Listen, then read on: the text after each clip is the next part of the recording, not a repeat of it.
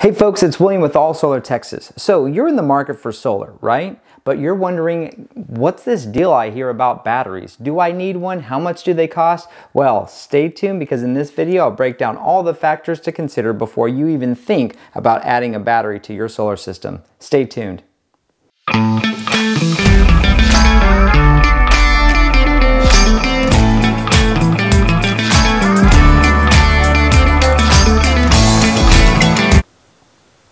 Alright folks, but before we dive in, please make sure to hit that subscribe button and don't forget to tap on that notification bell. That really keeps you up to date with all the energy news that we produce here on the channel, and it does help us out with YouTube a little bit. Lastly, give us a call. We love hearing from customers, and whether or not you're an existing solar customer or you're looking to go solar and you just have some questions, reach out to us. We take your calls personally. It's not robots from across the ocean answering your calls, and we get back quickly. All right, so you're looking at a solar package, and one of the questions that you're thinking about in your mind is, do I need a battery? Well, there's a lot of things to consider before adding a battery to your solar package. Number one is, what is your objective? Are you looking just for backup power in case of emergency to kind of run your home? Are you thinking about running your entire home, AC and all, during a power outage? Or are you looking to maybe offset some of your utility usage and lower some of those utility bills? Well, these are all factors that play in when you're considering whether or not to add a battery to your solar package. So first, let's start off with cost. Batteries are still very expensive. The technology is getting better every year. Battery prices are going down, but it's still very expensive. Taking a look at just some of the most recent quotes here. For an Enphase 10, that's a 10 kilowatt battery, which may only run a portion of your home for just a few hours, depending upon what type of home you have and how large it is. Those batteries are running for about $14,000 a piece, $12,000 if you're adding multiple of these units to your home. I know many of you are big fans of Tesla. The Tesla Powerwalls are running about $15,000. That's a lot of money.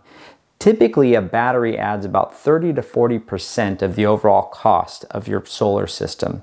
And so when I'm working with customers and they're asking, should I consider putting in a battery? My first question is always, well, what's your objective? If you're looking for just backup power where you want to be able to run your lights and run your refrigerator during a power outage, then battery is a very good option. But generators are even better option if you're looking at home backup for your entire house and you want to run your AC. What most people don't know is batteries, depending upon how many you put in your house, are only going to run some of your lower energy demand appliances, such as your lights and your refrigerator, which is great if you don't want your food to spoil, but it's not great if it's the middle of summer and it's 105 outside and you're just itching to run that AC. That battery is not going to do it for you. So a great alternative is a backup generator. Generators have much more use in terms of application throughout your home. They're much more cost affordable. They're cheaper to run. Typically you're running off of propane or natural gas, and really you could run a lot more of your home for a much cheaper price than you can if you were to spend the same amount of money on batteries. It's just not going to get you there. Now, batteries still aren't a bad deal, but if you're looking for home backup, your entire home, a generator is probably going to be what you're looking for. Just taking a look at the battery prices compared to generators. So again, there's that Encharge 10, that Tesla Powerwall, you're looking at $15,000 or $14,000. If you take a look at a generator, you could have a 24 kW system. That's twice as big, more than twice as much juice coming out of a generator than you would any one of those battery combinations, and you're looking around just $15,000. So you're literally getting more than twice your money's worth in power output just by looking at a generator as opposed to a battery. Now, batteries still have their place. Let's say that your roof doesn't have enough space to put enough panels on to completely offset your electric usage for 100% of what your utility usage is on an average year.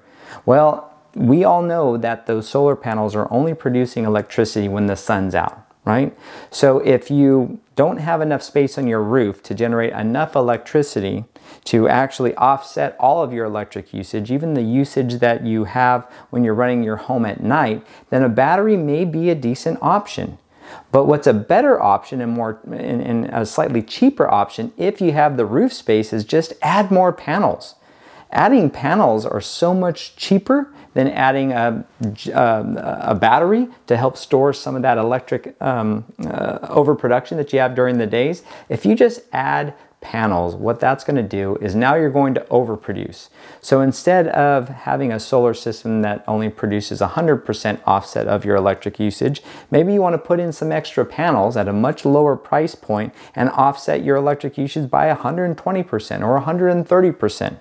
All that extra production goes back to the grid, and you're either going to get paid on that through buyback programs, or you're going to get credited that extra production through net metering. Either way, if you're looking at a battery to just offset your electric usage so that you don't have those pesky ever-rising utility bills, if you have the space on your roof, just add more panels. If you're looking for a backup option and you really want more bang for your buck, I tend to point customers towards a generator. Again, I have nothing against batteries. I love batteries. It's just the technology quite isn't there yet, and it's still not cost affordable at this point.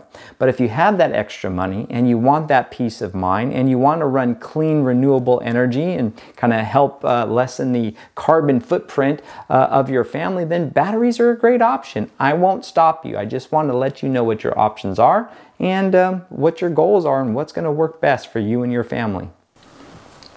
All right, folks, that wraps it up for today. Thank you so much for joining this session.